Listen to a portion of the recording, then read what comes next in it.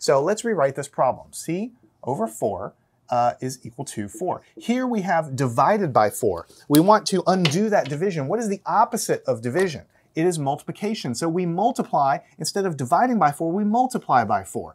But don't forget that when we multiply by 4, since we have a fraction here, it's going to be easier to think of it as 4 over 1, right? Because anything as a fraction can be itself over 1. So we're multiplying by 4, but we're going to write it as 4 over 1, and then we're going to multiply the right-hand side by 4 as well. The reason we did that is because we learned when we multiply fractions, we see common factors in the top and the bottom that we can pre-cancel them, cross-cancel them. That's why we did all those lessons in cross-cancellation. And so what you have left over is just C divided by 1, which is just C. So the only thing left is C.